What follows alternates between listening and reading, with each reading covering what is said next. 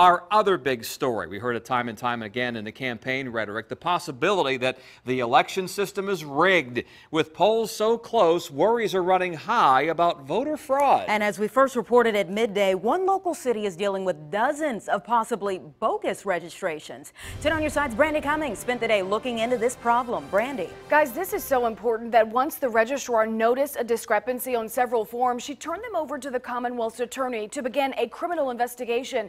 Meanwhile, the chairman of the Newport News Electoral Board wants voters to have confidence in the process.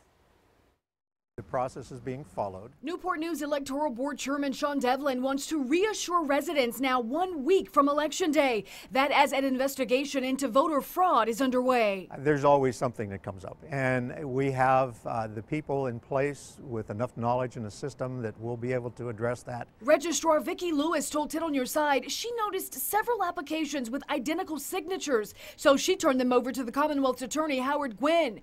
Gwynn told me he is personally looking into 33 applications that he believes are from third-party organizations. According to Devlin, the investigation began because the process worked. I would like to ensure the people of Newport News that our voting process, our registration process, is being followed by the letter of the law, and that they can feel comfortable that everybody's going to get an opportunity to vote, and it will be a fair and honest election. Gwynn told me over the phone false information on a voter registration form can range from a name, address, date of birth, or social security number. Submitting it could lead to a felony conviction of up to 10 years in prison. There's a process of law.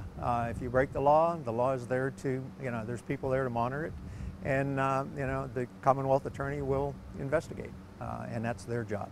So our registrar is doing her job in monitoring the registration process, and turned it over to the the Commonwealth attorney to do their process.